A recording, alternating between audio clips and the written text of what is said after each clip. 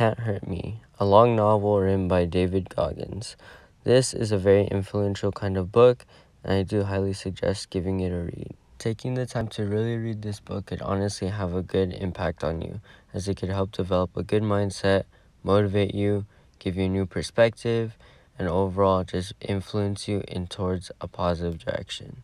Like I said, it could help you master your mind and defy the odds when everything seems stacked against you and your back is pushed against the wall.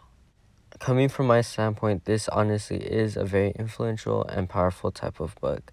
So it's not just coming from anybody, but this is coming from someone who's read it as well. I really do suggest giving this a time to read, as it gives you examples, it gives you like different scenarios, and it really will help you grow as a person. It also has pictures, so it's not just all text if you're into stuff like that.